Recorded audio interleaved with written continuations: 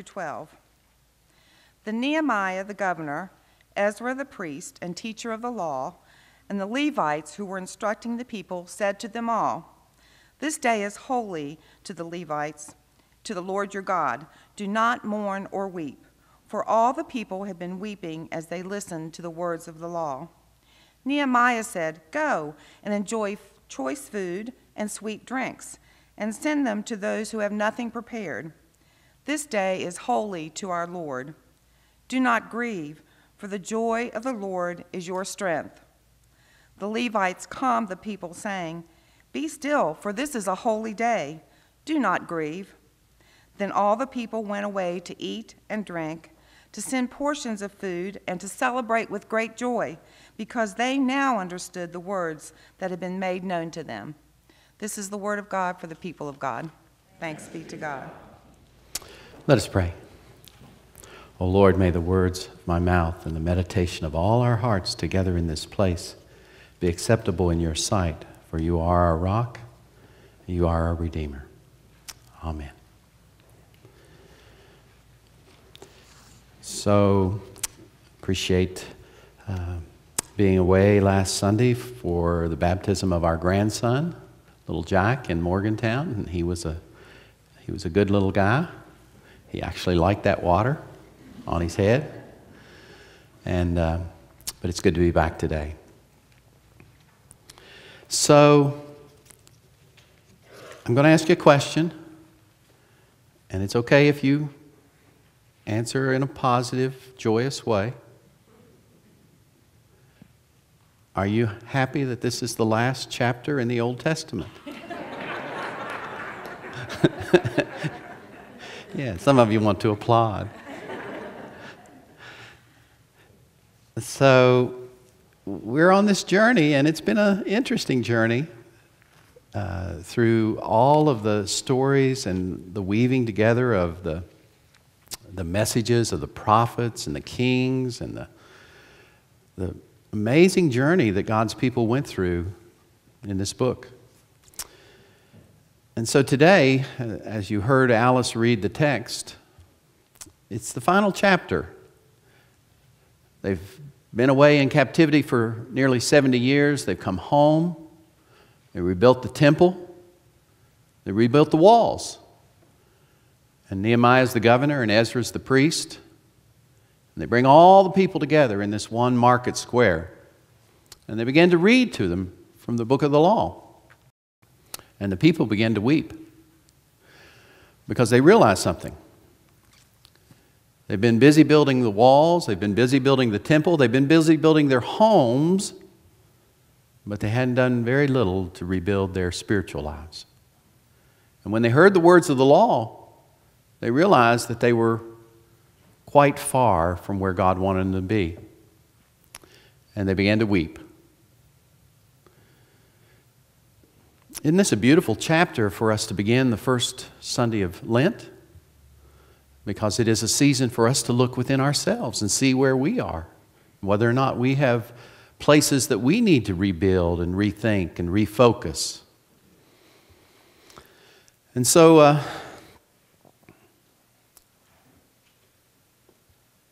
Ezra says to them, "Stop your weeping. It's enough. And may the joy of the Lord be your strength."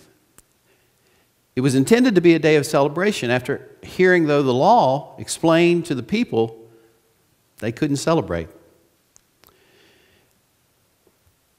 I'm going to ask you a question. Is it possible that while they have worked so hard on all these physical structures and neglected their spiritual structure, their soul and their heart, their hearts are heavy with repentance? There's one lesson that we can learn from this question, and that is, just because everything looks good on the outside doesn't mean it's good in here. You know, we meet people every day, and they put on a good front. And on some days, I'm one of those people, and on some days, you're one of those people. We put on a good front, but inside, what's going on in there? Those of you who remember O.J. Simpson, you know, he's had quite a journey. But before he went through all of his trial, and before he went through all of his time of serving in prison, and they asked him in an interview one time at the height of his football journey if he was happy, and he said, "The truth is, I have everything that a human being could ever want, but inside I feel empty." Again, just remember, the people that we see around us, the people that we see on television, the people that we experience in the world may look good on the outside, but it's a matter of what's going on the inside. There are many false appearances in the world today. We must also be reminded that these people here in the text for today heard the law, read and explained. They'd been in captivity for nearly 70 years. This was a whole new generation of people, and they had never heard God's law before. They had never heard the priest explain, "Thou shalt not covet, thou shalt not murder, thou shalt not lie, thou shalt not steal." They had not heard those words. They didn't have anything to base the foundation of how they lived their lives on. And so their response was a response of sadness and sorrow. But it was interesting that Ezra and Nehemiah said to them, "Okay, that's enough. That's enough. No need to be sad any longer. Go from this place. If you truly are repentant, go from this place and start anew. Start to rebuild this part of your life, the spiritual part of your life." It's interesting. He tells them to send portions to those who have nothing provided. You see, there's something about your spiritual life that you can't just fix in a self-centered way. You know, one of the best things you can do when you're feeling sorry for yourself is to go out and do something for somebody else. Have you ever had that experience? Go do something for somebody else, and it will greatly change the way you perceive what's going on around you. And so that's what Ezra and Nehemiah are saying to the people then, and they're saying to us now. Go your way. You know what you need to do. It's been a rough transition in your lives and in our nation, but now don't live your life anymore in grief and sadness. Get on with your life and let the joy of knowing that the Lord's going to be with you be your strength.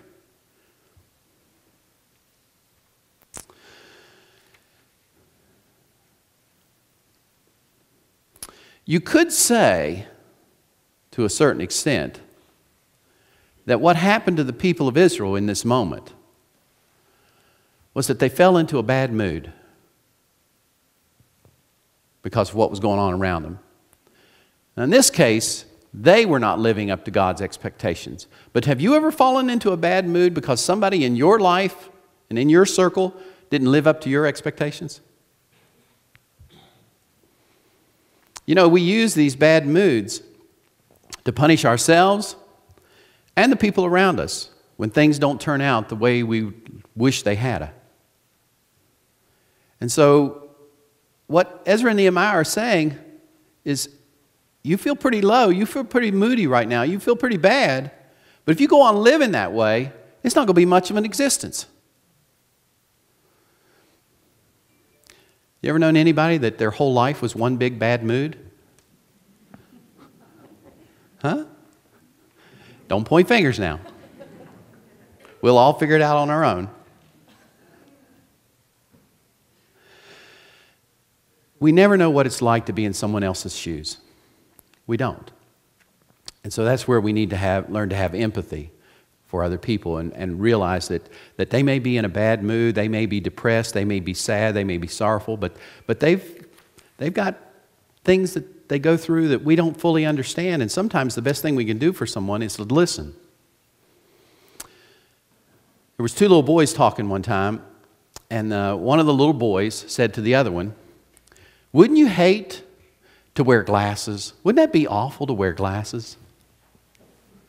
And the other little boy responded, "Oh, no, not if I had the kind of glasses that my grandma wears.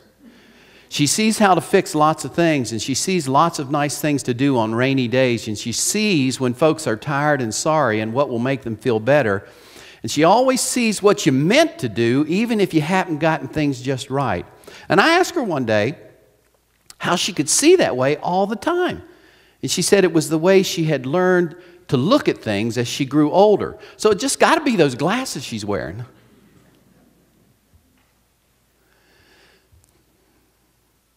So how do you look at things? How do you see the world around you? Is it one big, hopeless, sad, sorrowful mess?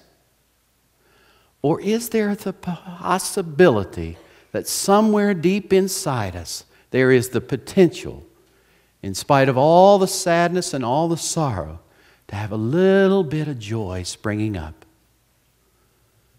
Because we know that the Lord is with us, and that no matter what happens, we will get through it. And there are some things that can happen sometimes that can shake us up pretty bad. And no matter how much bad news we might get, do we believe that it's still possible to have this joy welling up from within? Husband came home from work one day, told his wife, he said, "Honey, this has been a terrible day. And I had so much bad news at work today that I can't take one bit more of bad news. So if there's any bad news to tell me, don't tell me. I don't want to hear it." And she said to him, says, "Well, in that case, honey, you'll be glad to know that 3 out of your 4 children did not break their arm today."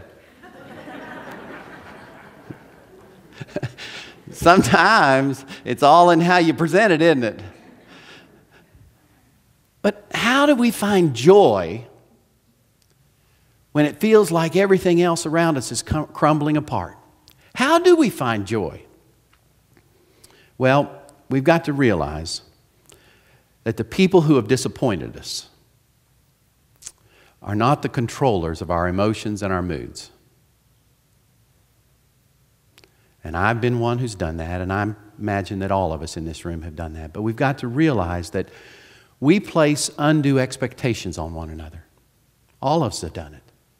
And then when that person doesn't live up to that expectation, we fall into this sorrow or joyless mood.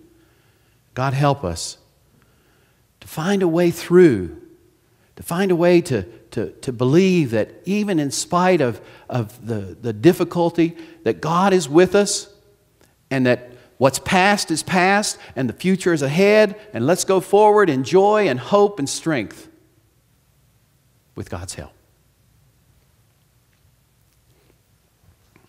You know, I want to close my message today by telling you that on page 302 in the story, I just want to mention something. On page 302 was not one of the texts, not a part of the text that Alice read for us today. It's actually where the story moves now to the final book of the Old Testament, Malachi. And I think after 40 years of pastoring, I never picked up on this before until I read it this week in the story. He says, the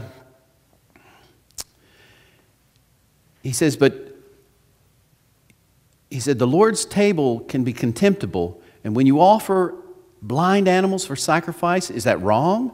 And when you sacrifice a lame or diseased animal, is that wrong? Try offering them to your governor. Would he be pleased with you? Would he accept you, says the Lord Almighty? Now plead with God to be gracious to us. With such offerings from your hands, will he accept you, says the Lord Almighty? Oh, that one of you would shut the temple doors so that you would not light useless fires on my altar.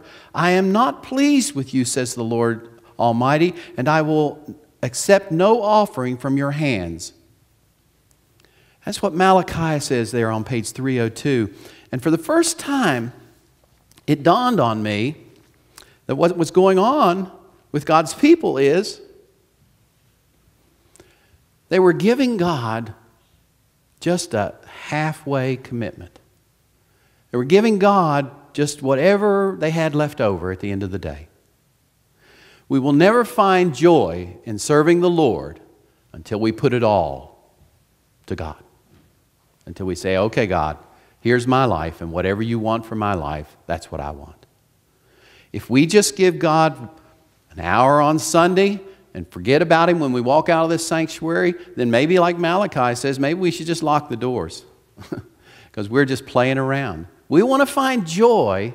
We've got to get serious about saying, God, you are my God and Savior and Lord, and I will serve you, and I will live for you.